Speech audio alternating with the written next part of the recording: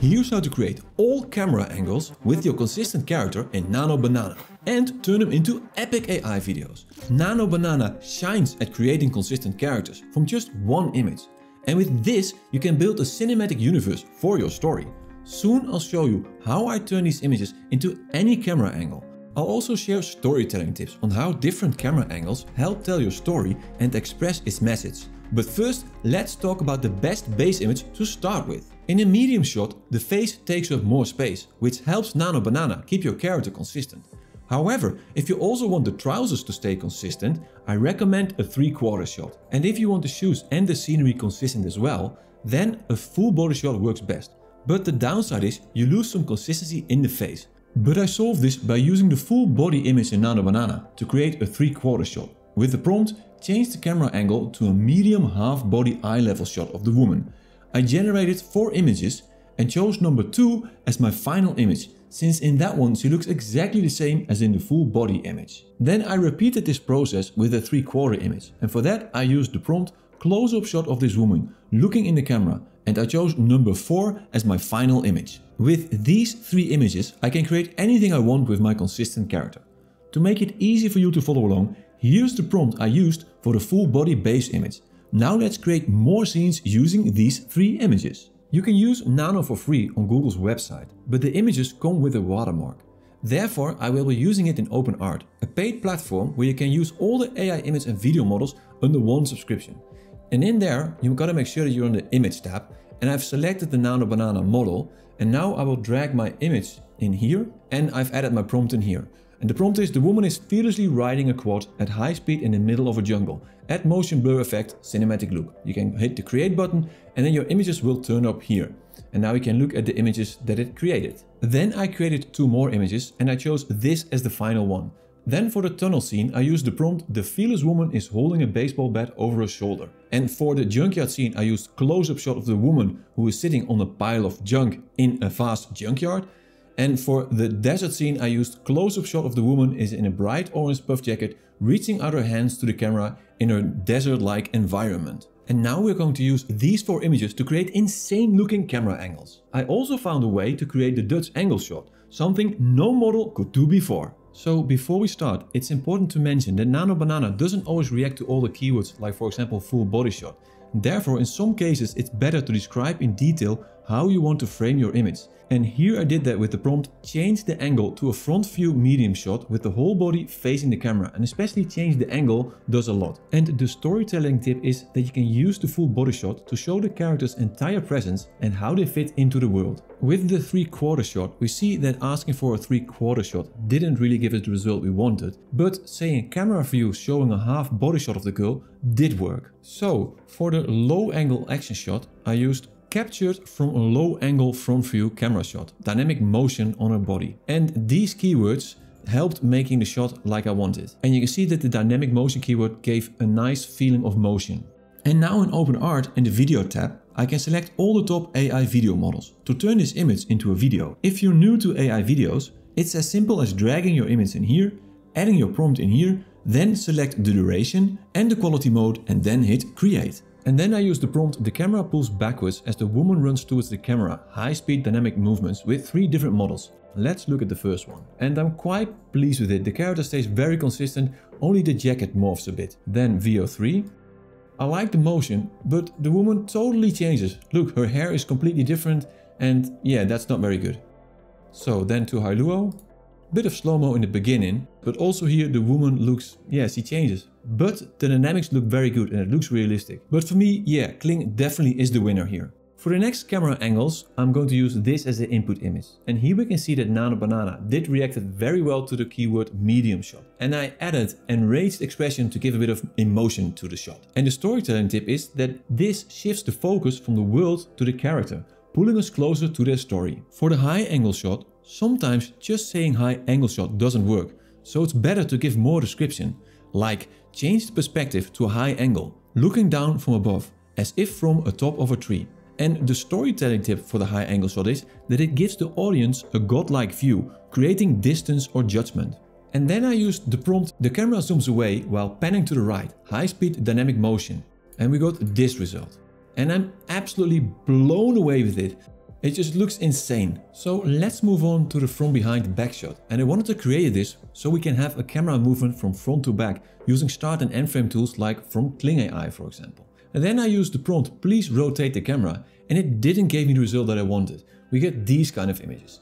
This does give a sort of a Dutch angle effect. Later in this video I will show you the correct keywords to create the Dutch angle shot. But for now we want the from behind back shot, and I used the following prompts to achieve this. You can either use please rotate the camera to show the other side of the quad and the girl, or show the other side of the image. And then we got this result. Do make sure that you don't spell the word girls with an S, because then all of a sudden girls will come into the shot. And then I got this amazing video. It looks really good, exactly what I was hoping for. But then, all of a sudden, the camera zooms in. Believe me, I tried dozens of prompts to get the shot right, but this was the best result I got. But we can still use it by cutting the right moment and blending it with another shot. And for the next set of camera angles, I've used this input image.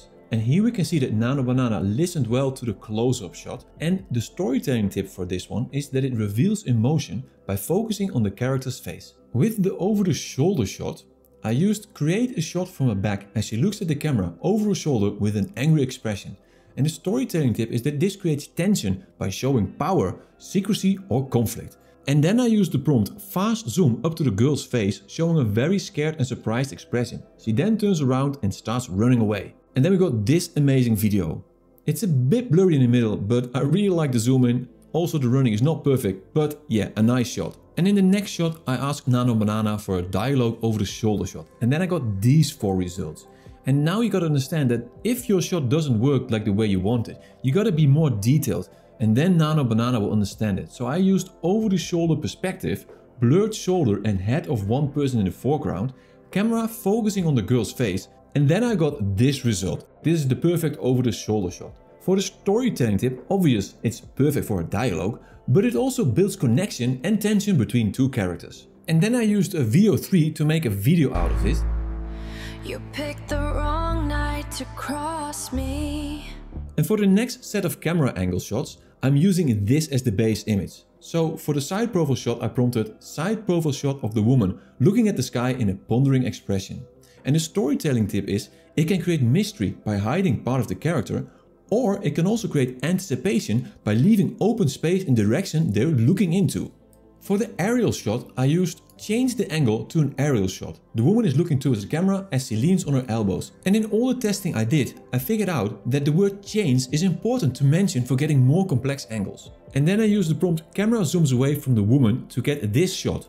And I am quite happy with it. The face does morph a bit here, and this is something we see often with aerial shots or zoom out shots because there's just not enough pixel data to properly show the face. You can also create an extreme high angle shot with Nano Banana by prompting drone shot from above looking down on the vast junkyard. And the storytelling tip is that this reveals scale and isolation, showing how small a character is in its world. And for the next set of camera angles, I used this as the base image. And for the extreme low angle shot, I prompted change the angle to an extreme low angle shot. The woman looks enraged, vast sky on top of the picture.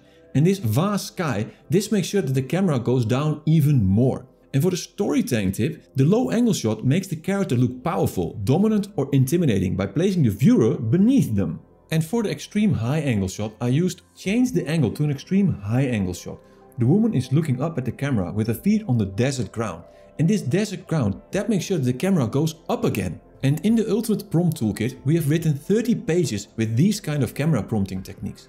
It also includes over 1000 plus visual keywords all in one place. With the discount code DM45, it's currently available for $15. Now back to the extreme high angle shot. The storytelling tip for this is that a high angle shot makes the character look smaller, weaker or more vulnerable by placing the viewer above them. With the extreme close-up shot, I prompted extreme close-up shot of the woman with focus on her eyes. And focus on the eyes makes that the camera goes even closer to the person. The storytelling tip is that it exposes raw emotion and makes the moment feel intense or uncomfortable. With the extreme wide shot, we see that Nano Banana listened very well to the extreme wide shot keyword. The storytelling tip is that an extreme wide shot sets the location and tone, but when the camera zooms out, It can also make the character look small or lonely in a big world. So for the camera prompt I used the camera zooms out and then tilts up into a drone shot above the woman, and that gives us this result. And I'm quite happy with it. It's a bit too fast, but it definitely tilts up and it definitely gives this lonely feeling. So for the next set of camera angles I used this as the input image.